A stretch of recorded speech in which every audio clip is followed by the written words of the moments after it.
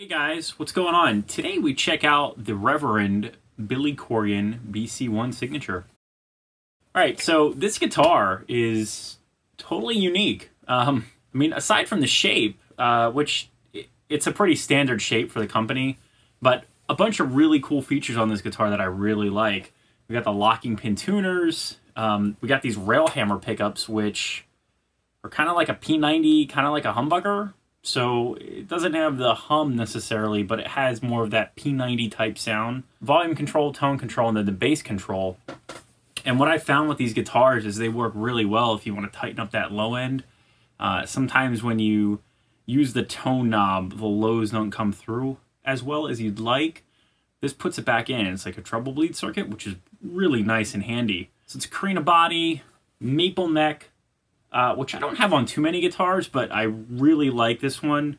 It's a bolt-on, it's a string-through body, so nice hardtail, real secure, stays in tune really well, which is awesome. The other thing I'll mention about the neck is that it's like a satin finish. It's not totally glossed over, so you can ride the neck pretty well, and it's kind of fast. It's got a really unique tone, which I kind of dig. So you can combine this with like a Gibson humbucker or a Fender single coil and get some really cool sounds, which I've done in a couple of videos already. It's kind of taken me a while to make this one, take you through some Smashing Pumpkins songs that I like through a Marshall DSL-20, and then we're going to hit up the Vox AC30 for some tones. The Marshall is specifically going to be mostly a V30 speaker with a little bit of a Creamback 65 mixed in, whereas on the Vox side, you're going to hear more Creamback and a little bit of V30 mixed in.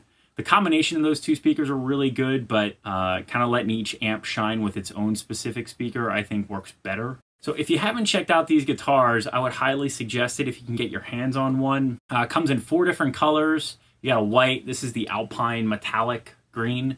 There's a purple, and there's a really cool silver burst.